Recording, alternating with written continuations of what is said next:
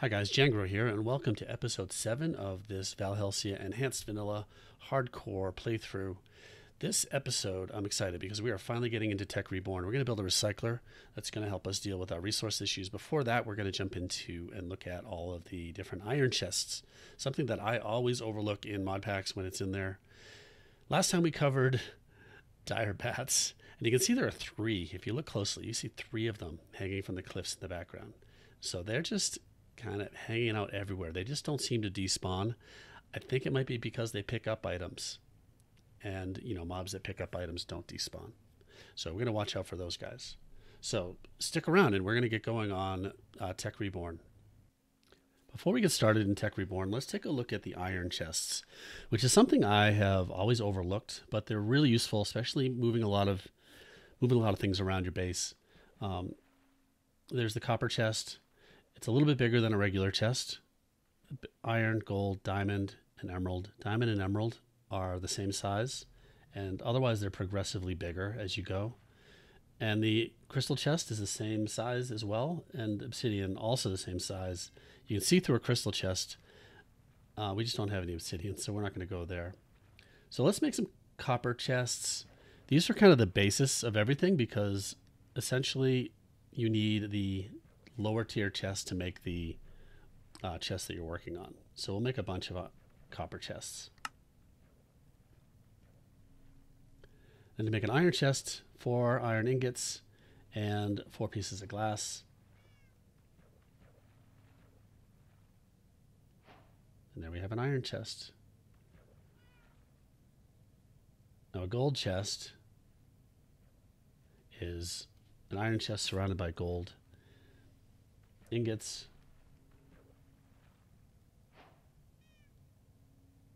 Emerald chest is a gold chest with an emerald and some glass. These are all really cheap for us because of the copper pan setup we have here. We'll make a few of these because we need an emerald chest to make a crystal chest. Okay, let's put these down next to each other and just kind of compare the sizes. And we'll put a regular chest down here at the end, which is 3 by 9. A copper chest is 5 by 9. An iron chest, 6 by 9. A gold chest, 1, 2, 3, 4, 5, 6, 7, 8, 9 by 9, 81. An emerald chest is 12 across instead of 9, and 9 down. So that's 108 if my math is correct. Now a crystal chest is the same size, but it's cool because you can see what is inside it. So let's just put a few things in here. You can see them in there. And we're going to put that right over by the door to hold our tools as we're coming in and out, just like this. All right, finally, let's take a look at Tech Reborn. Now the best way to get started with that is to really just take a look at the advancements. Now you can see I've already done some of these things because in the last episode, we made tree tap, sap, rubber, and some copper cables. And that opened up a few other things for us, battery and upgrades and a battery box. And as we scroll down here, we can see a few other things. Refined iron, but not much else because this expands as we craft some of these things. But as we've stated, we're going to head straight toward the recycler. And for that, we need power, and we need a generator, which is the basic power source in Tech Reborn. It's not very powerful, but it does the job initially. It needs a red cell battery, a basic machine frame, which is made with refined iron ingots, which are made from smelting iron ingots, which we've already done. I smelted a few stacks, so they should be in here. We'll grab one of those, and we should get an advancement, which opens up a whole bunch of other things in the advancements screen, like the generator and a furnace and an alloy furnace that don't require power. We're actually probably going to want to replace our furnaces with that pretty soon in our super smelter. But this is the generator we're going to make. Okay, so back over here to make The machine casings, just make a bunch of those. Like the cable, we just can't have too many. Now we need a red cell battery, and for that we need some cable and lead, and we're also going to need some redstone. Let's run over and grab some of that. Grab a stack of redstone, and now we should have everything we need. We'll make the furnace out of some cobblestone and a red cell battery. And now we can make our generator. Okay, so let's put it down right here. Fill it with coal, and it starts to create power. All right, we're getting close. Let's make the recycler now, which needs circuit boards, some compressor, which we need stone for. So let's grab some stone and dirt.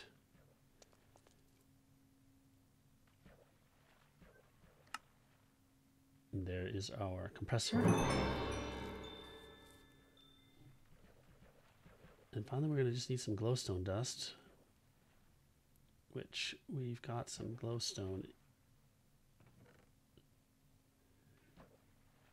from our cleric. Let's just break one of those.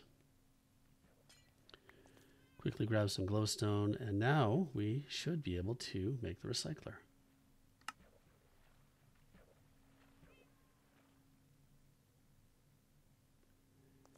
We'll put it down right here next to our generator. Now, opening the recycler, we can see that it's getting power from the generator. So that's great.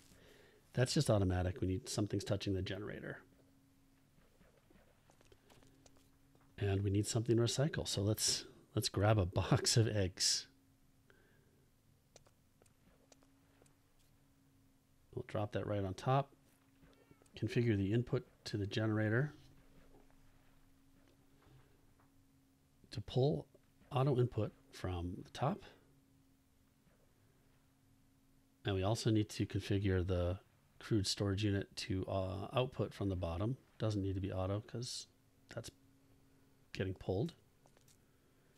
And it's working. So now it is processing all these eggs and turning them into scrap. It's random how many, so it's, I don't know, maybe a 1 in 8 chance. So it might take several before a scrap gets created. So it's going to burn through a lot of stuff to get scrap. So we're going to need someplace for this scrap to go. So let's grab some chests, and we'll put a chest down right next to the recycler and configure the output of the recycler to output automatically. Orange is out on the right, and it's pushing all the scrap into the chest. Once we get to 9 scraps, we can make a scrap box. So let's grab those 9, head over to the crafting table, put those in here, and we get a scrap box. And then you just right-click in the air with the scrap box, and you get something. In this case, we get dark ashes. Not super exciting. All right, so let's try again. We've got 7 scrap. We need 2 more to get another scrap box. While we're waiting for that, let's take a quick look at our advancements. You can see we got achievements for the compressor and the recycler. There's a lot of power options available now that we've made a generator. We're going to go quickly as quickly as we can to solar because that's passive energy, and it will at least supplement the stronger sources like the thermal generator, which burns lava very efficiently. So we'll need to still get lava, but there are ways to do that, especially with Tech Reborn. In any case, we're not going to rush through Tech Reborn. We're going to spend some time going through each of these things.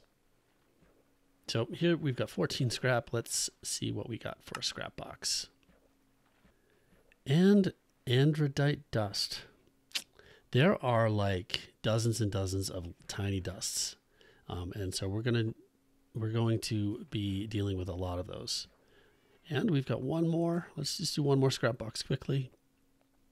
Platinum nugget. Now that is I mean, it takes 9 of those to make a platinum ingot, but platinum is pretty expensive. So that is a good get.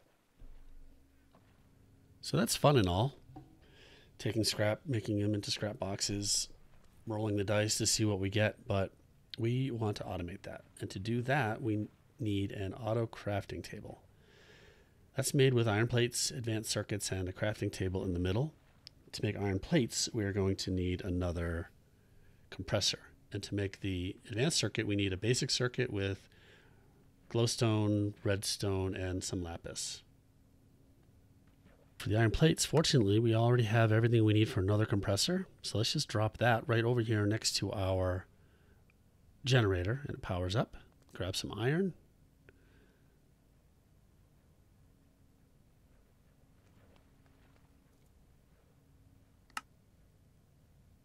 Now, if you put a block of iron in the compressor instead of just an iron ingot, it takes the same amount of time and power to make 9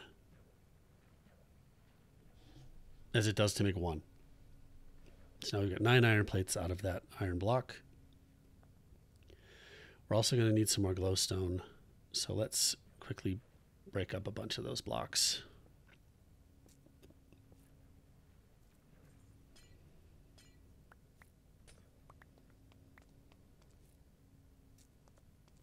Grab some lapis. And I think that should be everything we need.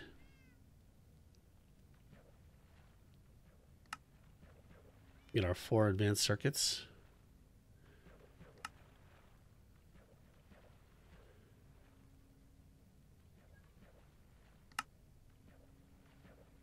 Need a crafting table for the middle.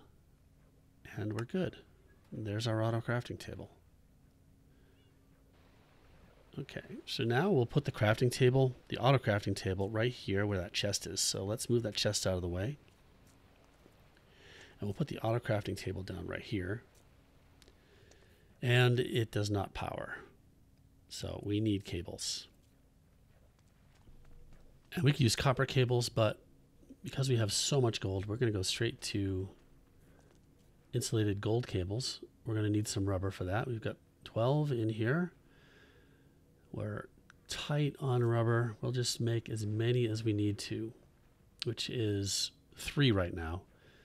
So we need gold cable. And then with the insulation from the rubber, we get insulated gold cables. We'll just get 3 of these total.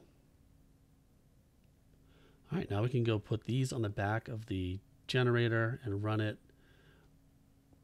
right over to the auto crafting table. And now it's getting power. Perfect. Next, we need to set up the recipe for the scrap box. So we put that in here with it locked.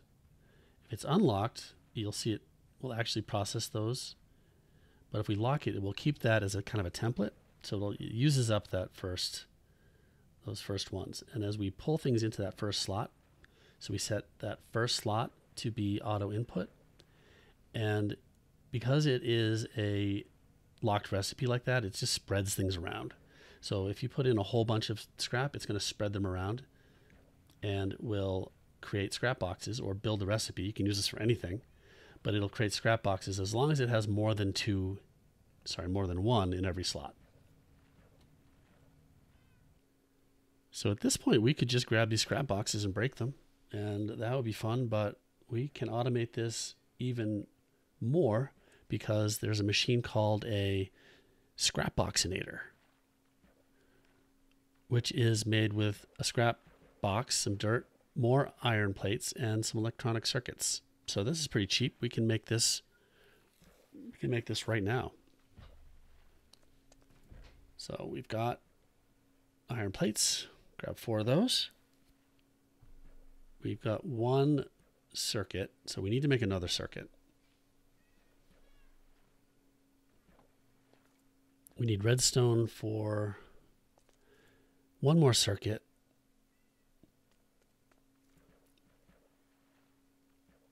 And some insulated copper cables Do we have enough? Need 6, yes. Just enough to make one more circuit. Perfect. All right, we'll make that. And can we make the Scrapbox-inator? Oh, we need dirt and 1 scrap box. So let's grab some dirt, grab a scrap box, and now we can make it.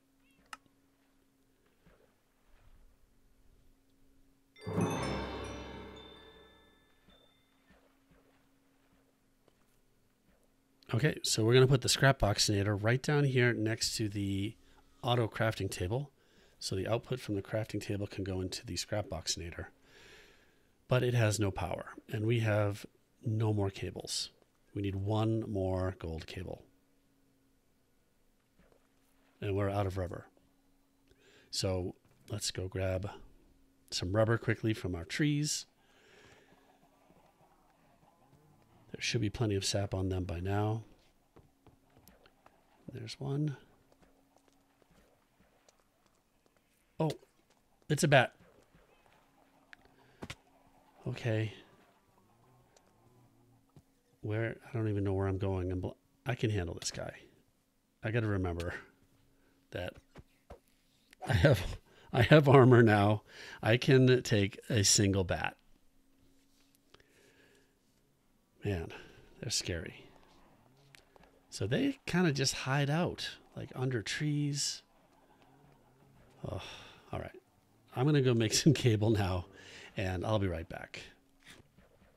So we've cooked the sap into rubber, and we've got now 6 more insulated gold cables, one of which we just need to put on the back of our Scrapbox-inator. And now it's getting power.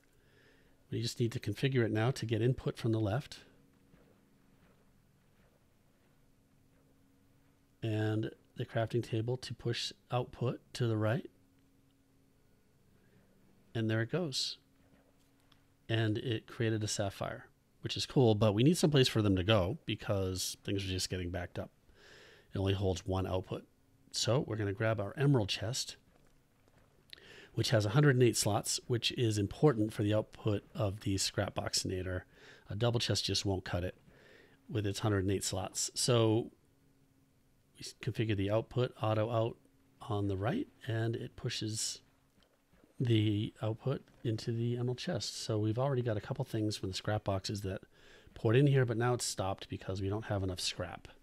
So let's grab some scrap that we had from before and just drop it right into the crafting table. And you can see that because of that recipe in there, it just spreads it around.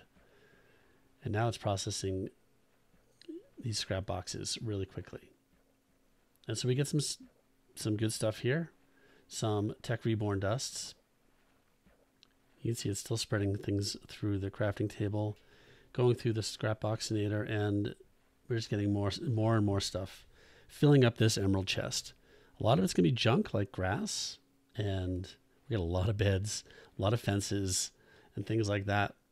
So we're going to set up a system that filters out all of the Tech Reborn stuff from the junk, from the good stuff, from the vanilla stuff that we want to keep. There's things like shulker shells and blaze rods and diamonds that we'll get, and we'll want to keep those. Before we do that, we're going to move this whole setup to a different location. This was just temporary, so we could just build this quickly here. So we're going to move this upstairs, and to do that, I hate going up and downstairs. So we're going to build some quartz elevators, and for that, we need nether quartz. So we head into the nether. And this was such an adventure that I am leaving it all out of this video, and we're going to make a whole different video about our trip into the nether. And as you can see here, we've got some things in our dump chest. Diamond sword with Bane of the Swine, which means we took on a bastion. As you can see, there's also a second spawner there, which we found while we were getting obsidian. So that's all a teaser for the next video. We're going to put all that in a whole new one. But the point of going there was to get nether quartz to make these quartz elevators. And I've already made a few, but let's just make a few more. They're a ender pearl block surrounded by nether quartz. And an ender pearl block is made with 4 ender pearls, which we get really cheap from our cleric upstairs.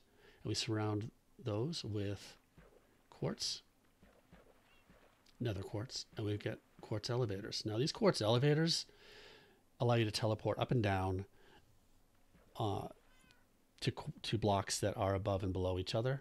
And the plain quartz elevators let you teleport 16 blocks, I think. And if you make them into smooth quartz elevators by smelting them, they can teleport you 64 blocks. So we'll just drop those into our super smelter, which has been enhanced with the Tech Reborn Furnaces. So there's really no sense in not turning. Look at that. I put my pickaxe in there. That would be really sad if that smelted. So there's really no point in not turning them into smooth quartz.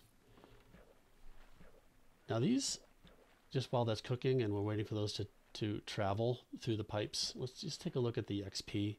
These iron furnaces allow you to grab the XP right out of them. And so we can see 566 and this is 3%. And I'm not sure what that means, because we got to 571. So 5 XP was 3% of something. And that's not, I don't know, is it 3% to the next Minecraft level? I'm not sure. We're going to need to do a little more testing to figure out what that's about.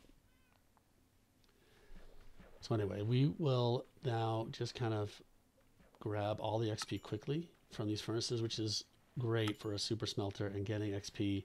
Whereas with regular furnaces, you need to like stop the flow of items out so you can grab an item to get all the stored XP, or break it to get all the XP. So this just makes it really easy to get XP from your smelter. All right, now let's grab our quartz elevators that have moved over here into the overflow chests. And we're going to put them right here. There's a room upstairs. And we're going to put an elevator here. Just want to be able to run in. Let's try this. Run in and jump on the elevator. So put one there. And this can now teleport up and down 64 blocks if there's another block above or below it. So there's a room up here. Break a hole. You can see, you should see the room through there. And we'll put the block right there. And now if we just jump, we teleport up. And I've already put a few things up here, and there's also been an Enderman at work up here. But this is where we're going to build our Tech Reborn stuff. All right, so I think we're going to wrap up there. That's a good place to stop. If I added in our trip to the nether, that would like double the size of the length of this video. So we'll do that in the next one. And then after that, we're going to dig more into Tech Reborn. I'm going to try to introduce applied energistics at the same time, because that's what's great about mod packs, is how the different mods work together, and those two work together really great. So thanks for watching. Please subscribe, like the video, and comment. Let me know what you think. Helps the channel out a lot. We'll see you next time. Thanks.